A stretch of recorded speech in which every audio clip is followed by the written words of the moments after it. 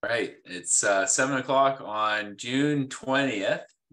We have our presenter for tonight, Gail Wallin with the Invasive Species Council of BC. We're getting close to 2 years now. I would say we're a year and 3/4 for the conservation webinar series where we talk about issues and bring in experts like Gail to talk about issues that are germane to our membership and to the public at large related to the sustainability of fish, wildlife, and habitat. So this one is same format as all the others. Gail's presentation will probably be 20 to 30 minutes. Then we'll go into Q&A. If you're coming in from Zoom, please use the Q&A button. We'll kind of collate a number of the questions and ask them to Gail. If you're coming in on Facebook, please add your questions in the comment section, and we'll have Philippe send them over my way, and we'll get them to Gail, and then we'll do 15, 20 minutes or even a half hour of Q&A, depending on how excited everyone is tonight. So I'll just quickly introduce Gail. She served as the Executive Director with the Invasive Species Council of BC for over 15 years. She's volunteered her time with the Canadian Council for over 10 years. As a professional facilitator and educator, Gail is passionate about building partnerships that help protect habitats.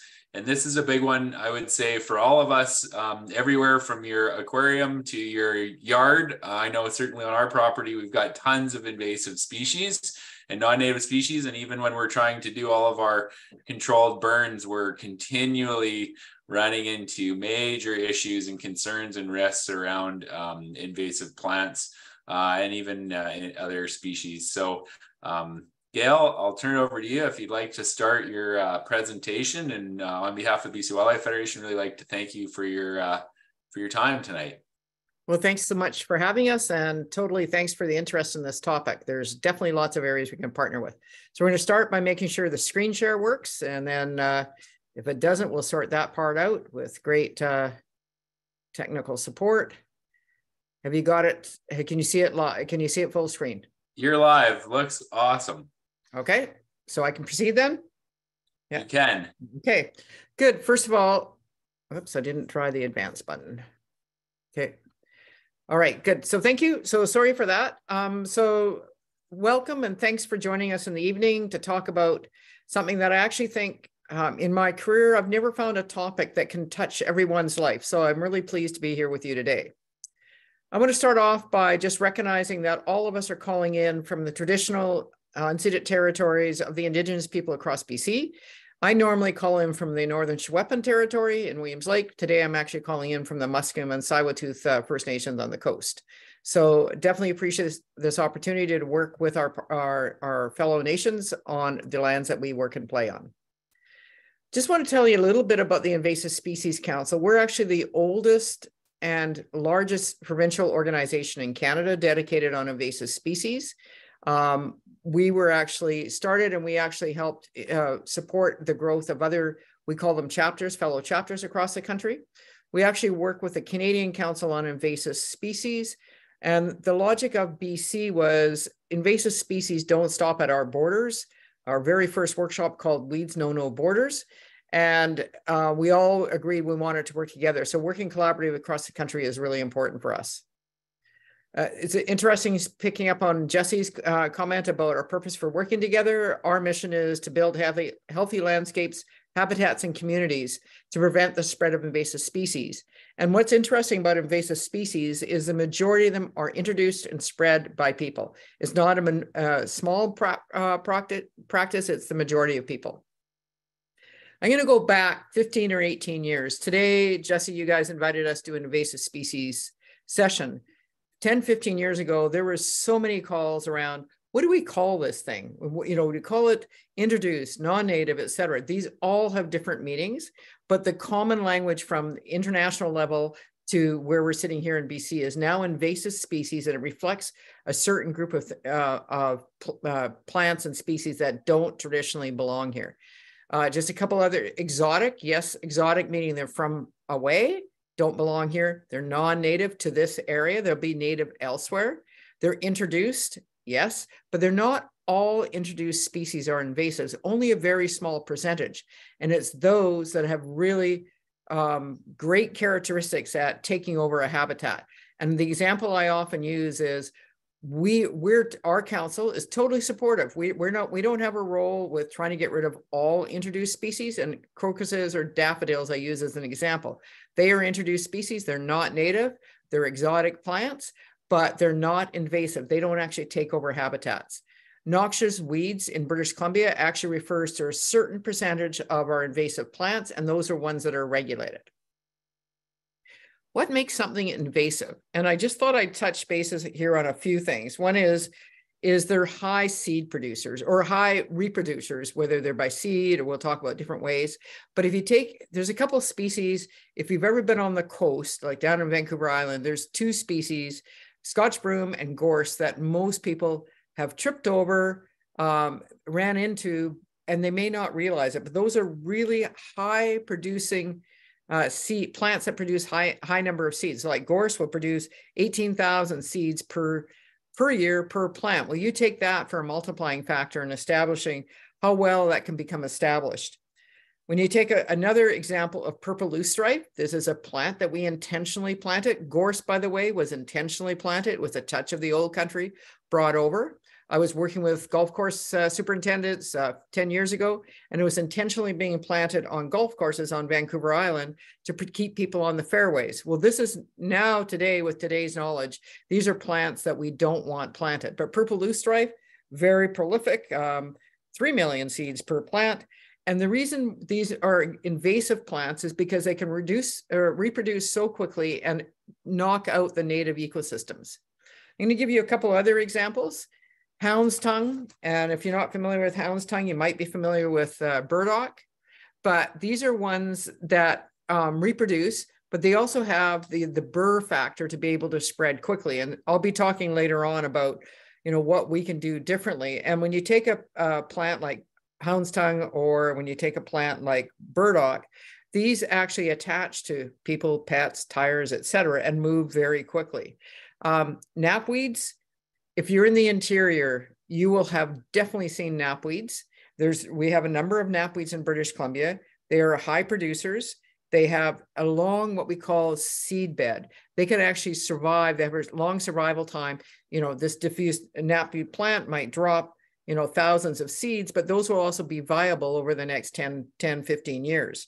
So, and plants like the knapweeds, and this is a real concern to ranchers and people trying to protect our grasslands, it can move so quickly along vehicle roadways, ATVs, etc. A couple more examples. I mean, when I was preparing today's presentation, it was taking a look at why should we care and what makes invasives bad. Well, this is a really good example. Here's a spotted knapweed. We just looked at diffuse knapweed a minute ago, but you can take a look at how it's taken over the entire field there that is no longer got good grazing capabilities for whether it's deer or moose or cattle. It's actually displaced the native ecosystem, displaced the native grasses. And this plant has a special characteristic, and I always say it wrong, but allelopathy. So it actually creates a difference in the soil to stop the native plants from growing there. It actually creates a chemical kind of reaction that stops other plants from growing there. It creates its own growing conditions. I don't know how many tourism pictures I see with beautiful pictures of orange hawkweed in the foreground along a roadway. This is not a native species. This is not one that we want. It has a species like this. You can see already what it's taken over. You can see that was probably disturbed land. You look up behind it, it was disturbed land. Invasive species often come in behind disturbance, and they can come in very fast and rapidly. And because native species tend to be slower growing to establish, if invasive species like orange hawkweed get established in a site after building a road, clearing a land, or whatever, it's really difficult to get rid of them because they also don't come with invasive species come from away, and they don't come with the natural predators that keep them in check, whether that's an eastern gray squirrel, a goldfish, or orange hawkweed. What you're seeing more of in British Columbia is a use of biocontrol. And biocontrol is the research and study about what is a safe, it takes multiple years to test this. It's collaboration across countries, working with Switzerland, et cetera, to test to make sure that a bioagent won't won't move from orange hawkweed onto any native species, and it'll be stay focused on this species of concern. And so right here, you're seeing, you're seeing an example of biocontrol, which is forming galls on that plant. It's a wasp. It causes the plant to form galls. That plant becomes less prolific, which reduces its population. So biocontrol is a tool in the toolbox to reduce the populations of species that we don't want, and it takes them years to test it. So it's very rigorous before they can be used. I'm going through these examples because I think for all the folks that are with us online, is you may think, well, does this really matter? And I'm trying to give you examples about why it actually really matters to all of us. And all of us will have a role. And that's where I'm going to end with, and totally open to taking your questions. There's a few species that I'm particularly passionate about. Knotweed is one. And so you see an example here of this knotweed growing up through cement. I've taken people on road trips, and we've actually used machetes to cut into patches of knotweed. We've actually seen knotweed coming up through the roads. If you're in England, you actually have difficulty getting a mortgage if you have knotweed on your property, because it is so aggressive. So there's a really good example. Eurasian milfoil. If you've been in the Okanagan, this is a real scourge to the Okanagan Lake. So you have an introduced plant. Did you know that if you buy aquarium plants, like we actually ran a sample about 8 years ago, we just went and bought plants for aquariums. We brought in an expert to identify all the plants. They were all sold on different names. But every one of the stores that we went to, which was either a water garden store or an aquarium store, we have found Eurasian water milfoil in many of those stores. So we're selling it. And then, okay, maybe you think you're keeping it in your aquarium and it's okay. But when you dump your aquarium into your local pond, which is illegal, but people do it, you end up with a plant that has no control on it. And it actually overtakes your natural lakes and water bodies, and now municipalities and governments are working to try to keep the water bodies free so you can boat and swim and you've got good water quality. So it's just another really good example about some of the impacts that you see. Here's an example of burdock. I love burdock. I love to hate burdock, I should say, but burdock, here's a picture of a moose. There's lots of pictures over the last couple of years of bats being challenged by burdocks, because the burrs, which are very, very prolific on this plant, actually have caused their wings to be attached together, and therefore they can't fly. If you have burdock on your cattle, it's actually a hindrance for selling it. So, and I can personally say, having burdock on my dog, I do not go to places where there is burdock. It is too uncomfortable with my dog. And I know too many people that have had to take their dogs into the vet because they've been chewing at the burdock stuck in their paws and they're trying to get it out and it ends up in their inside. So, but burdock is a great plant. I didn't include a picture of it here, but it's an easy plant to remove. It's easy to identify, easy to remove the seed heads, and easy to control it, but it takes a little bit of work. So blueweed's another example of a species that we don't want. There's a few of them: blueweed, leafy spurge, oxeye daisy. These are all examples. I mean, if you look at that field there, how much grazing is there in there, do you think, for moose or deer or cattle? So these species, again, greatly displace the native species, but also reduce the amount of forage that's available for our native species. Okay, riparian and wetlands. I've already talked a little bit about purple loosestrife. Here's another picture of it, just absolutely changing the ecosystem there. And with any ecosystem in BC, riparian and water bodies are really balanced. There's a natural ecosystem. There's a natural cycle of life. There's everything from young fish, older fish, insects, etc. You change that normal habitat, you are actually influencing all the other critters that live in that habitat. So when you see purple loosestrife like this, and purple loosestrife has been a plant in sale, all of us are working together to make sure it's not currently sold anymore and it's not planted. Yellow flag iris has been sold recently, and it's a beautiful plant. Many invasive plants, over 60% have been planted intentionally, are beautiful because they're exotic, they look different, but people don't realize the impacts they have. So again, really big impacts from when you're introducing species like this, and they'll take over your habitat, reduce the habitat for your young fry, etc. Remember, I've already said that most of our invasive plants have been intentionally introduced. Cordgrass is a really good example, brought in the 80s, brought in, they thought it'd be a good grazing crop, give stability. I was at a meeting not 5+ years ago with a major corporation, was saying, we're going to plant cordgrass because it's going to stabilize our shorelines and our, I'm going, hold on, let's talk about what other options you have. And plants like this will overtake your lands, and they will reproduce in many ways. So we talked earlier about like burdock or producing by seeds, and they can move with this. These plants like this can produce by their rhizomes or their roots, which means if you want to remove it, you got to get all the rhizomes, you got to get all the roots out, you've got to remove all the seeds, because this plant, like many invasive species, reproduces in many different ways. And here's some really good examples of some examples about how it actually displaces your natural coastline, your shorelines. And there's actually is a native Spartina here in BC. And so there's work being done, provincial government's doing, and with partners like Ducks and maybe BC Wildlife Fed, I'm not sure, working to identify where is Spartina, where can we control and eradicate it so it doesn't spread up our coastlines further, and we can still protect those really important intertidal nursery areas, because intertidal areas is such a rich area for the reproduction of the coastal shoreline. Here's another plant. Here's another species. It's a really prolific species. It's established in many continents across the world. Probably came here in the very late 90s. Lots of debate about how it got here, but it moves fairly easily with tides. Many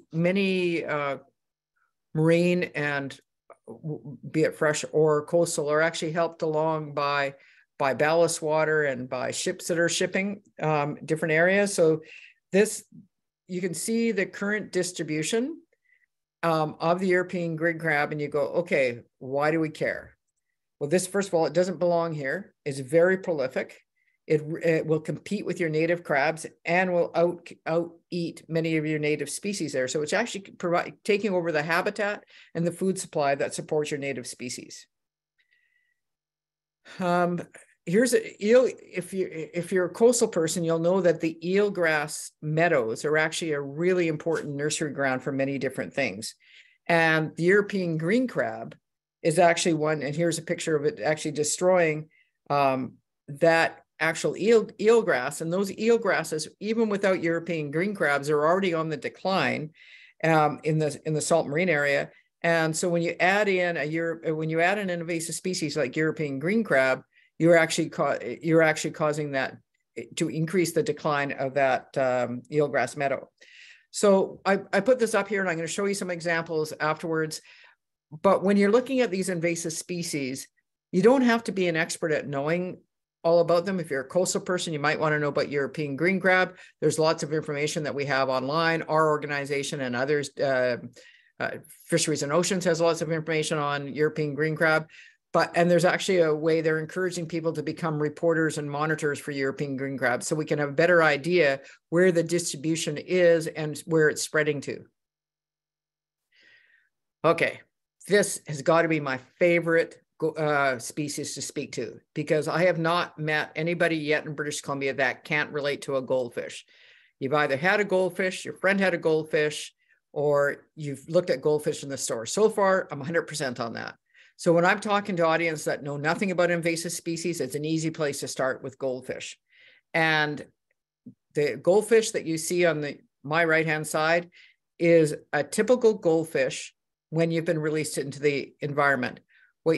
Goldfish actually belongs to the carp family, and these species this goldfish stays small when it's in that little tiny container on your counter. But when you release it out to a bigger container or into your pond, by the way, that's illegal, is it actually will grow in size. It will actually start to lose its orange color.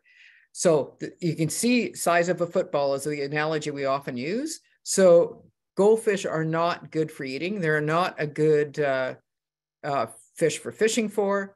I've hauled tanks of goldfish. They're actually extremely smelly and very slimy, more so than other fish.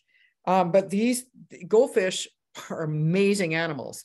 They can survive basically no oxygen. They have the ability, Dr. Brian Heisey out of Thompson Rivers University has done lots of work on this.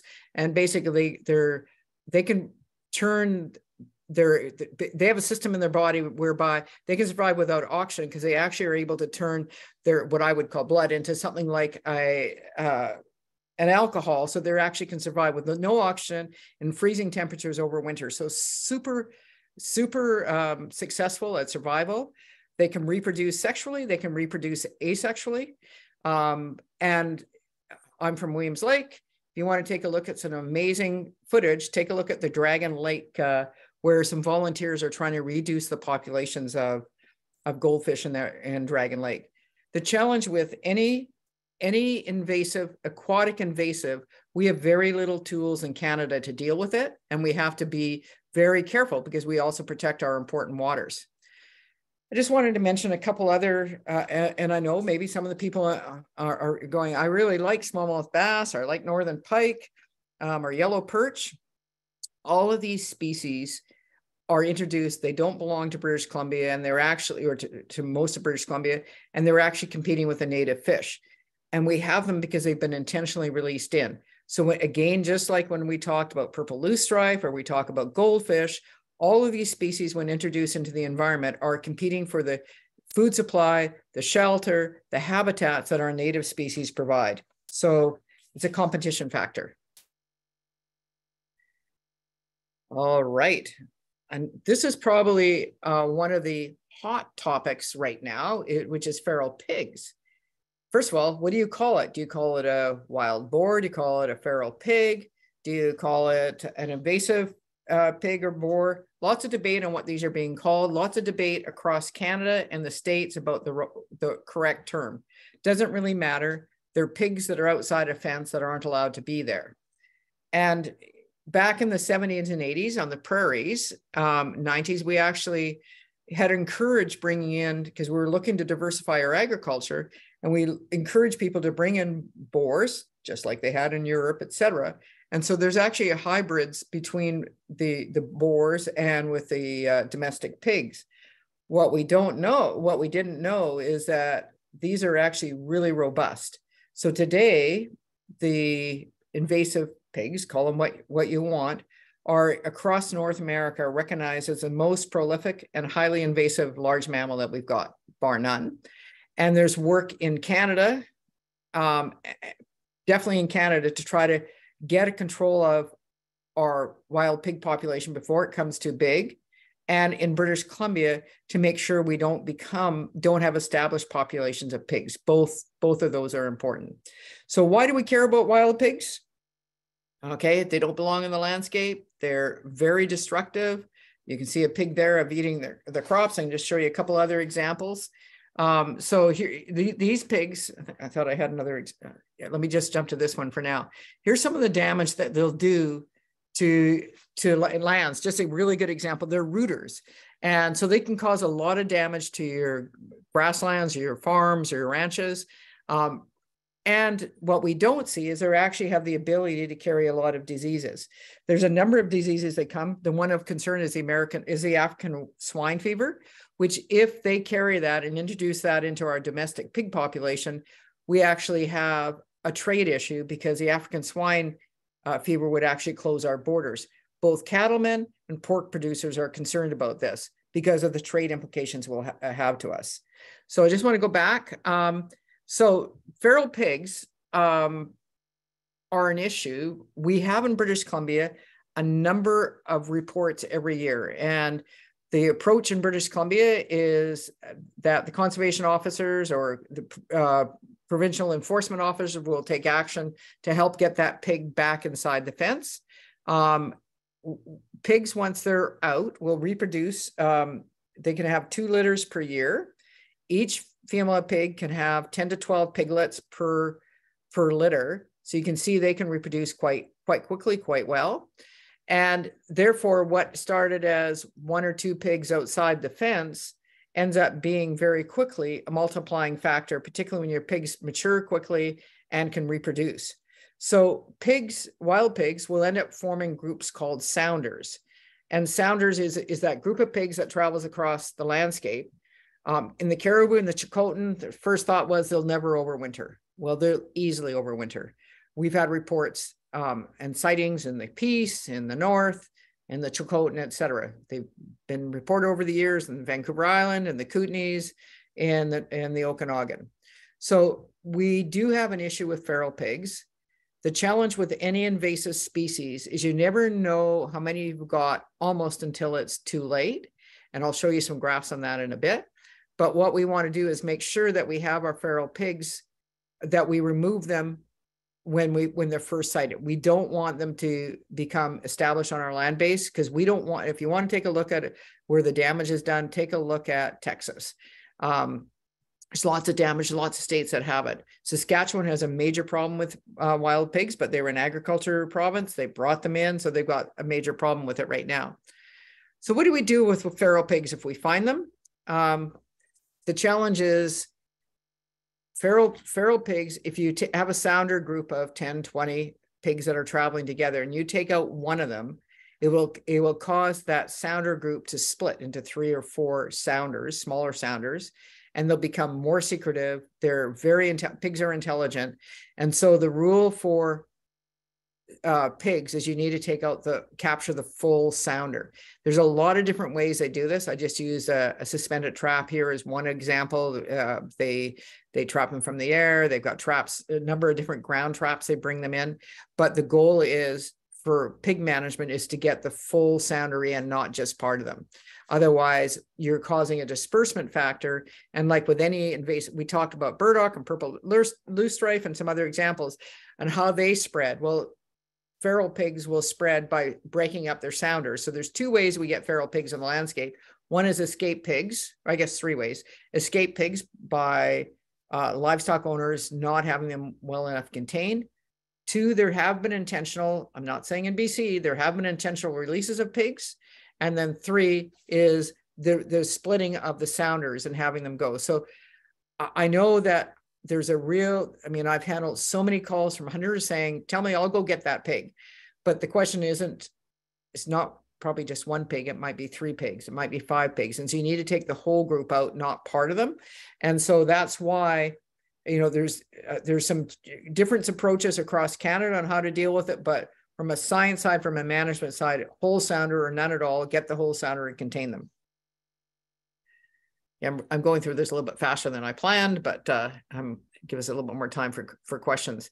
You can just see the damage. I mean, where I live in the Chilcotin, where we've had damage, it's, it's a long damage, and you have the issue of them carrying viruses and the African swine fever.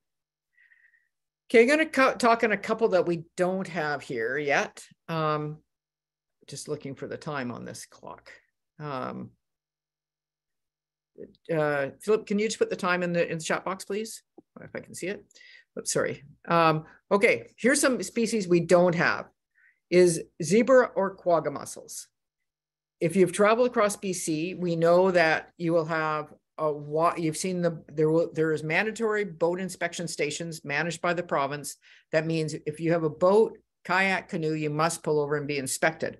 And that's because we don't want zebra and quagga mussels in our waters. And we've had some close calls. We've had definitely every year, there's boats that come into British Columbia that are infested with zebra or quagga mussels, or their young stage, which is called villagers, which the villagers are the young stage.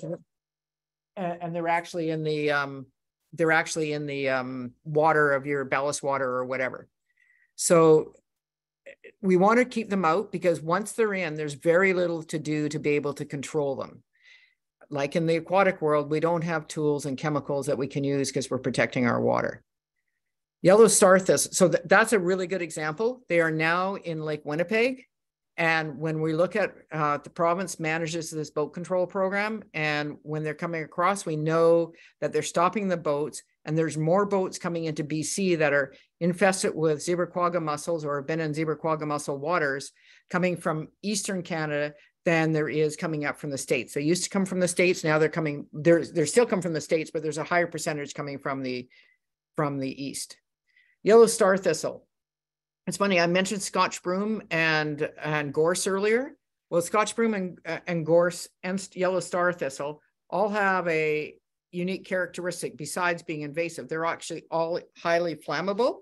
And by being highly flammable, they're actually a risk to our communities if you've got these species around us. We do not have yellow star thistle in British Columbia yet. It's south of the border. We don't want it. Highly flammable. It definitely produces it's a really aggressive producer. And like the other plants that I told you about it, I'm going to say it again, allopathic characteristics where it stops other species from coming in. When you take a look at something like zebra mussels, just for zebra quagga mussels, the province just released a report that was saying they predict that the damages caused by these mussels will be 129 million per year. So again, the secret to invasive species is to keep them out, to avoid the economic losses and to avoid the environmental damage. Spotted lanternfly. This is a huge issue for fruit, wine growers, etc. And BC's got a really robust agriculture sector. This is creeping its way both north and west in the States. There's definitely a number of states that have it on the eastern border, and there's a high alert.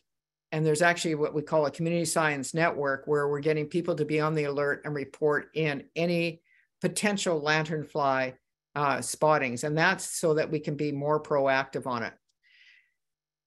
We work a lot with the community science side, and that's basically because for invasive species, you need to get them when there's only 1 or 2 or 10 or 20, not when there's hectare after hectare of it. Another good example of a species we don't have established here, but was found here a few years ago, the northern giant hornet.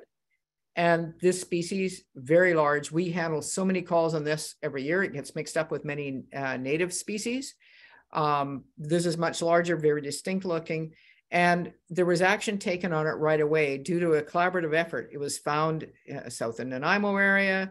It was found by alert people. So the beekeepers worked with the province to take the home out. They're not traditional hives, they were in the ground. And ever since then, there's actually been a very major alert and awareness out for reporting northern giant hornet before they become established. We have not had any more confirmed sightings of northern giant hornet in a natural environment. We know they've been in Washington, and I haven't heard the reports for this year, but we're hoping it'll be 0. So I want to move. So I just wanted to touch bases on just a little bit of a general overview on sort of what are some of the invasive species that you could be aware of. But I really wanted to stress that they're all things that you can make a difference on. And that's because invasive species, as I said already, are intentionally introduced. So let me just wrap up with a few slides here about what you can do, and then we'll go from there. Okay. My computer will work. There it goes. So invasive species have 4 stages. Prevention is by far, let's prevent them coming in because that's the cheapest way. It's the most effective way. Once they're in, you want to eradicate that small population that you've got before it becomes established. If you can't eradicate it, then you want to contain it. So the logic being, let's contain it. We'll only have goldfish in this lake. Let's make sure it's not moved any place else, which means you have to make sure that nobody else introduces them. And then if you can't contain it, then you're looking at long-term management and you're looking at annual losses and annual cost. What can we do? We can all make a difference. It's pretty interesting to see how invasive species are moved. Over 60% of our plants are intentionally planted. Many of our invasive species, and here's a really good map, scentless chamomile. Now, if you didn't know anything about BC, you might not be able to guess what that is, but those are our highway routes. You're going to see that our invasive plants tend to be trended along where we move with our trucks, vehicles, ATVs, etc.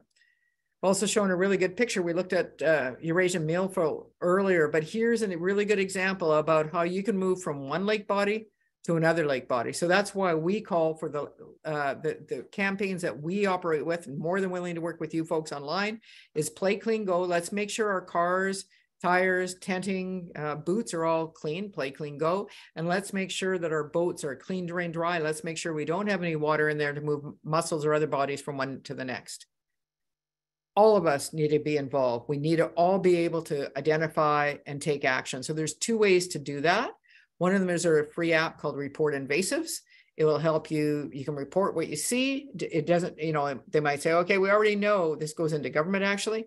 We already know there's knotweed there, but it actually adds knowledge to that database that there's knotweed there. So take a photo, submit the report. The other thing that many people use as iNaturalist, again, a free app. It's called I Spy Identify, and you can, that's our program, our project. So click on that, join our project, and then just go out and shoot pictures. We don't care whether they're native or not native, because all that adds to the inventory. So I wanted to wrap with my section, and that'll take some questions, is as I started off with, all of us have a role, and I think we can all make a difference. These are just some of the examples today that I've shared with you that have a huge impact to our habitats. We all have a role. We can all make a difference. There's definitely more research needed so we know how to control an invasive species before we get involved. But if you want to find out more, we've got a website, bcinvasives.ca. More than willing to work with you, any of you and your organizations, about sharing more. So back to you, Jesse. Awesome. Great job, Gail. Thank you very much. I got a couple of questions that are already queued up, and then if folks have any other questions, they can put them into the Q&A or on Facebook in the comments. And Gail, yeah, it's 7:36, so we're good. First one, are the feral pigs placed back on farms or are they euthanized? It'll depend. That government will work with the where those pigs come from, but it is illegal to have pigs outside of a fence. So if you're going to have your pig come back, you're going to have to contain it in its fence. If there's sounders that are removed, or sometimes we don't know where pigs have come from and they're rambling out there. So one of the approaches they use is to euthanize them.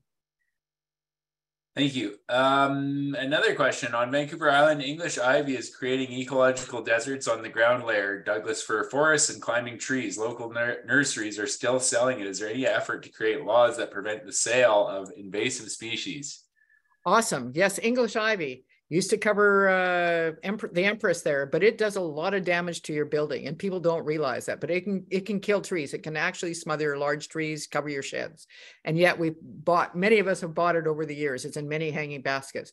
So we work with the retailers and growers to grow alternative plants to English ivy, and there's many good examples. So if you go into Garden Works, Nat's Nursery, et cetera, they'll give you other species other than ones that are, we've got a program called Grow Me Instead. We've worked with the industry.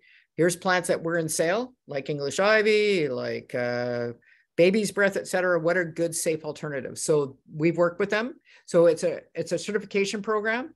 We're also working with government. Government's regulations are very outdated. And yes, it'd be nice if they were listed, but while we're waiting for government to catch up, we can all be wise gardeners. So check out PlantWise, don't buy it. But it's easy to pull English ivy. Protect your trees. You can pull it back. Awesome. Another one, I've heard spotted knapweed can cause cattle to miscarry. Is this correct? And if so, what's the impact on other mammals? Well, that's a really interesting question. I don't know that. I know spotted knapweed is not highly palatable to a lot of cattle. So I don't know that. I'd have to get back, but it's not one that they like to eat. And maybe that's why they don't like to eat it. Thanks, Gail. Here we go. Looks like we got some on Facebook. If I were to see feral pigs in the wild, what is the best route of action?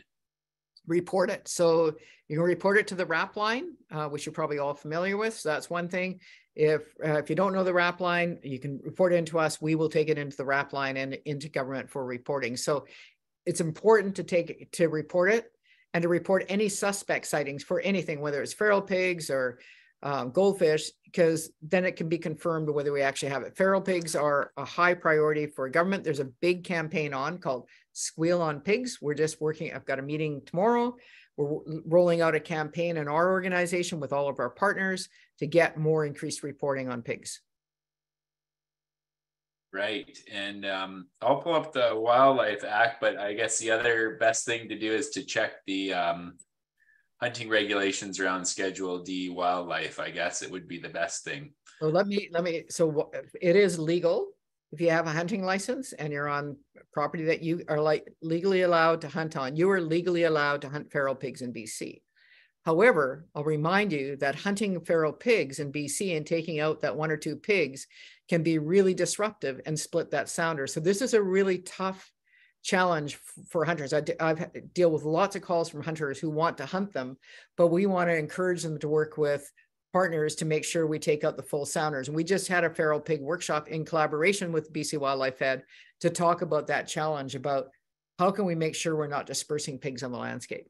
So yes, they are legal to hunt, but report them too. Even if you're going to hunt them and split the sounder, at least let us know that you're hunting them so we know where they're at.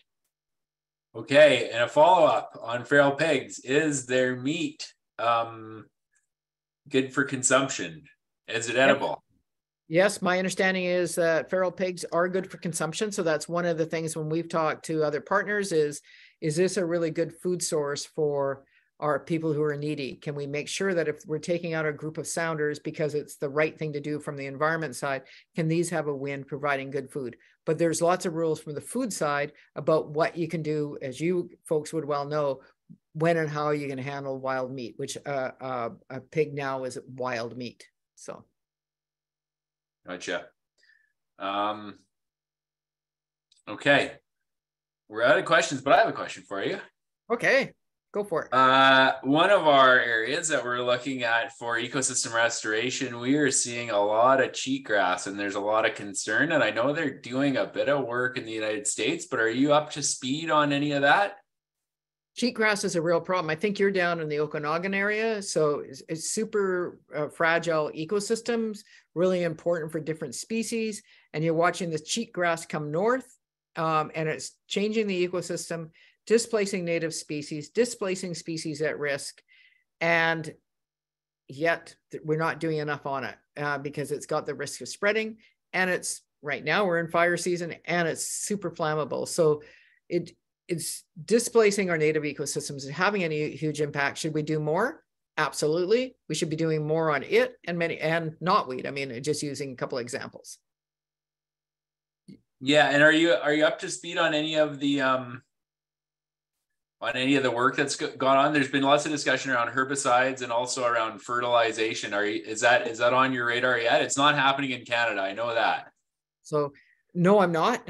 But for most invasive, so I'm totally open to following up and getting back to you with more. But cheatgrass, like for most invasive species, there's a suite of tools. You don't want just one tool. You need a suite of tools to address it. So you've talked about fires, herbicides. What was the other one you mentioned, Jesse? Herbicide, yeah. They have a herbicide in the States that's been approved. It's not approved in Canada. And then fertilization is another one. So the same thing when you're looking at even knapweeds, et cetera, is there's a lot of work being done can we change the nutrient loading on the soil that will actually retard the spread of the invasive species and help the natural grasses come back. So lots of work on that. There's times and places you need all the tools in the toolbox and knowing the habitat that you're in. So I can find out more for anybody that's interested on that. Awesome. I got another one. Any research on which tough, aggressive native plants can be replanted into areas where invasives have been removed, leaving empty ground, invites invasives back? So a couple things on native. Is there any work on which native plants to plant? Is that what you're saying? Yeah, I think what they're asking is are there some species that can outcompete invasives that we can put back into the ground? I think that's the question. Okay, so that's interesting. I was actually just walking grasslands last week with a number of technical experts about what can we do with our grasslands. Exactly that question. Do we replant with native species. But how can you do that? Native species are slower growing traditionally. They're more costly. Can we plant it with plugs? Can we restore riparian areas with plugs? What's it going to cost per plug? And how big does it have to be before we can plant it successfully? So there are native nurseries in British Columbia, and there's native seed producers in British Columbia. They're limited, but the challenge is most invasive species are way more prolific and aggressive than native species. So the real question I think has to come into is which is more important? Do you want to replace it with a native species in the next 2 years? Maybe it's in the next 20 years. If you can regain a bit of a healthier ecosystem using some non-invasive species, and this was our conversation, I'll use your English ivy area. English ivy will crawl across everything, but maybe you can use some other plants that are not as aggressive. They may not be native, but if they're less aggressive, and you can use that as a seed bed, as a starting point for some native species over time. So diversity is important for all habitats, and invasive species usually hinder diversity because they're usually monocultures, and you use English ivy or you use knapweed or yellow flag iris. So my comment would be is lots of work and lots of passion around native species, but native species have a real challenge against aggressive species. I mean, a couple of weeks ago, I was looking at Scotch broom, which is right across Vancouver Island. So there's a touch of the old country was brought in, but looking at 3-year-old Scotch broom that's 6 feet tall over top of a 3-year seedling, that seedling doesn't have a chance unless we get rid of the Scotch broom. And if you just got Scotch broom there, you've got no diversity for other species. So there's an example about the tree that's being planted isn't native, but at least it's trying to get another stock covered on there other than Scotch broom, and it's not succeeding. Thanks. Okay. Just made to see so much knotweed on our coast, especially where development and construction is taking place. Whole valleys along the coast are covered. Most people I speak with just shrug. What can be done to help developers become aware? Well, come to us. So first of all, we actually worked with developers and real estate folks because you need to know what to do with knotweed.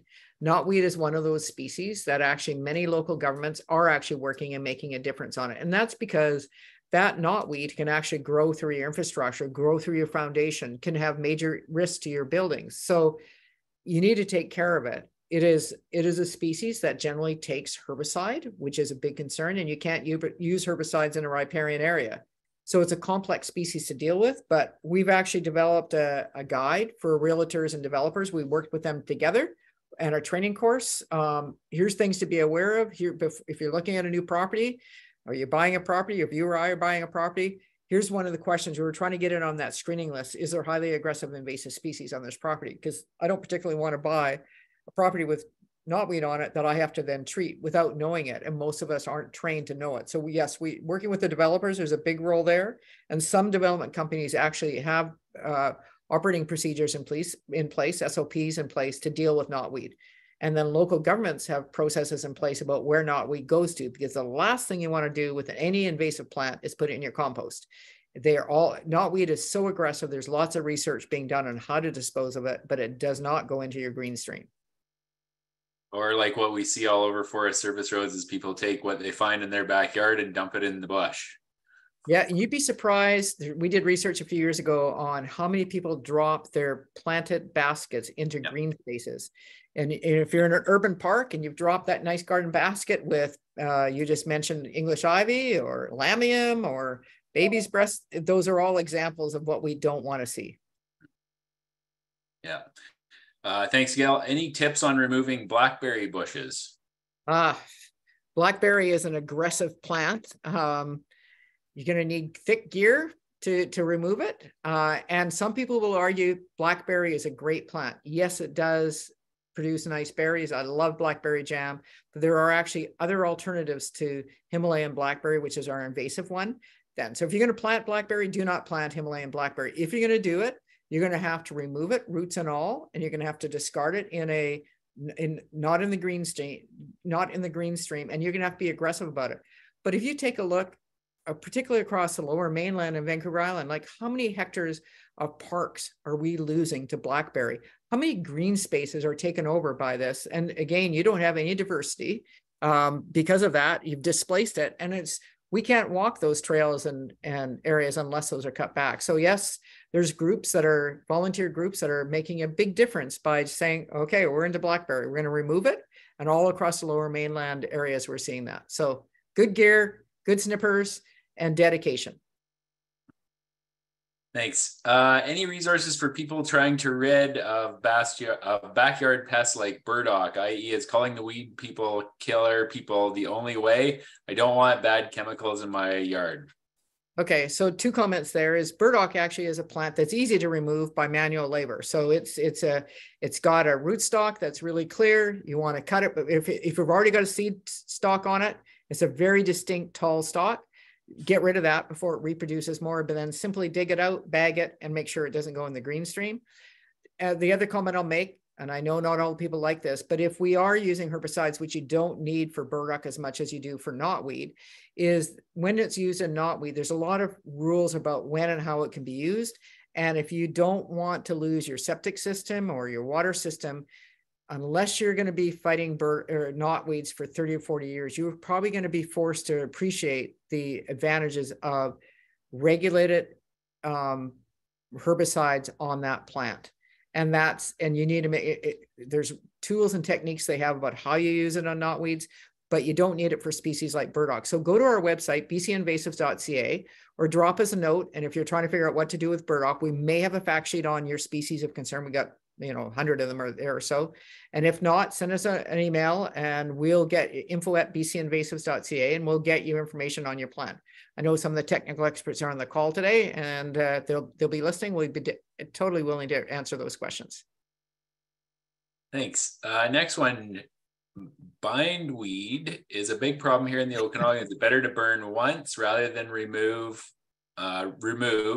once removed rather than put it in the municipal compost bin? Okay, well, first of all, never, never, never put in the municipal compost bin. I'd have to get back to them. So if you can take a list of this, maybe we can post some answers on your website after, Jesse, if people are interested. Sure. I don't know whether it's better to burn once or more for bindweed. Bindweed is, some people call it morning glory, is a species we do not want. So yeah, I pull it all the time here at my parents'. Got it. Any way to control or eradicate creeping buttercup? Okay. Dave, I'll have to get you back the answer unless Dave Ralph wants to speak up to that. So I can get you an answer on that. I don't have that one. Thanks. What kind of influence does the Invasive Species Council have to encourage communities, municipalities to manage invasive species within their areas? So we have no power, but we have influence. And we actually have a couple things that we do. So we have what's called a local government network. So when we started that 8-10 years ago, and that's because many local governments don't know where to start. So we've already started with some tools, like we've developed a local government guidebooks. We work with local government and realtors and developers to say, here's some resources. So there's lots of tools that we have, and we're just working on another project with our local government network. So my comment would be is if you're in a town and you're working for the government or whatever, or working for the local government, link into us and we'll connect you up with other local government people to find out what they're doing. And there's work being done by ourselves, but also there's there's a dozen local invasive species committees at local levels that are working with their local governments. So be in touch with us. We'll put you in touch with the resources like our local government toolkits and bylaws, et cetera. And we've held sessions. We hold at least a couple sessions a year for local governments about sharing, what do you do with your bylaws? What's your process? What do you do for composting? What do you do with knotweed? Knotweed's a hot topic. And by the way, none of that ever goes in the green waste. I'm going to stay strong on that message. Hey, great. Buttercup, okay, so from Dave, buttercup management is more information than I can post here. We will get back to you. Okay, well, I'll keep track of all of these questions and I will, Gail, you're going to have even more work after the webinar than you did before. Okay, no problem at all. Okay, if there are any other questions, we're getting close to 8 o'clock, but if anyone has any questions that they would like answered, now is definitely your time. And I guess in our world, Gail, you know, I will have to connect. I mean, it's, here we go. Okay. Okay. Where can you dispose of invasive plant species during a fire ban, like Scotch broom, blackberries, ivy, Daphne? So many local governments actually have, and this is a tool, not all local, every local government is different, and we're working to share the resources, like what's the Caribou Regional District doing and what's the City of Smithers doing, so we can share tools and approaches. But when you're looking, you don't want to burn these species anyway, because they've got really viable seeds that will sit there as a seed source for 20 or 30 years after you've burnt them. Some of them are really resistant to fire. So you want to, many local governments that are active on invasive plant management actually have a separate disposal system. It generally goes to landfill or the equivalent of landfill in your area. And I know that's a tension point for people that have this logic of no green in the waste stream, which is a slogan that many local governments use. We want to say with the exception of invasives. And that's because you don't want to be burning those. You actually want to get them you want to get them out of action and into your landfill or out of a place when they can't be dispersing more. I think that answered it, Jesse.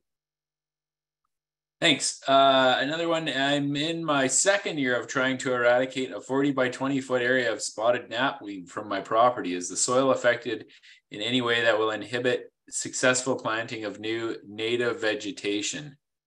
So it's just going to take time, and fertilizing you talked about earlier. So it can definitely strip your soil of some nutrients. So stay at it. If you have any challenges, let us know and we'll get back to, we'll give you more details. But if you're in your second year and it's not coming back so thick as it was in year one, you're making progress. And invasive species take dedication. You can't just do a 1 or 2 year hit and go, okay, I've done my job. You have to have that continual work, and you have to be able, in this case, I think you were using knotweed. Is that the species this person was using? Spotted knapweed. Knapweed. Okay, so yeah, so they're probably not so well established if it's in your backyard or property, but yes, you can also add, you're now managing that site. So if you need to add some fertilizer, you can do that. So, okay. Awesome. How can we get landowners to take more responsibility to address invasive species on their property? Well, our organization will do seminars like this anytime for that, because we think, 15 years ago, invasive species was not a common word and not a common thought. Now that has changed. And I think the way we can get landowners taking action is by talking to your neighbors, by talking to you. Do you have a neighborhood association? Does your local government have a policy on invasives? The more we talk about it, the more we'll be aware. So I think we can all make a difference in increasing awareness. And that's why, we have lots of tools and apps and stuff. Connecting with us, we've got volunteer programs, resources. And if you're looking for something to convince your neighbors, give us a call. We'll line you up with somebody. We'll either line you up with the local government in that area that's doing something, or a local committee, or a contact. So peer pressure is a big difference. And when you see our programs like PlantWise, it's actually based on a lot of science and research that says if we give people positive options, we know that people generally will do something good. So that's why our language is very positive, giving people hope and opportunity. Well, that's great. That's an hour worth of talking for you. So maybe we'll cut it off there. And I've got a bunch of questions here that I'll get emailed off to you. We did have a few questions. Where is this available? It'll be available on our Facebook page. It's live right now, so it can be shared there if you're on Facebook. And there'll be a recording on the BCWF website and also on our YouTube channel here shortly. So you can share that with your peers, coworkers, family, friends, relatives, all those kinds of people. Gail, I really want to thank you. Awesome topic, lots of interest.